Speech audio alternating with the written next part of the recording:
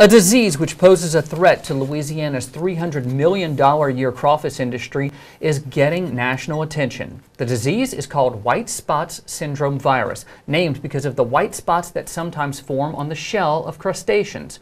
According to experts at the LSU Ag Center, the disease first showed up in Louisiana 10 years ago, most likely brought over with shrimp from China and Thailand. While the disease poses no harm to people who eat infected crawfish, it does kill older crawfish in the ponds and could reduce a farmer's yields. Dr. Greg Lutz with the LSU Ag Center Aquaculture Research Station says the concern is for how this could affect the future of the crawfish industry.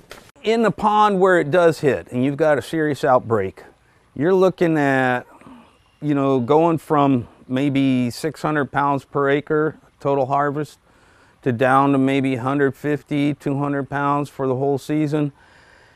And the bad thing is most of those losses are going to occur after that farmer has already spent money on pumping, spent money on his boat, in his traps, and so it really puts you in a negative position.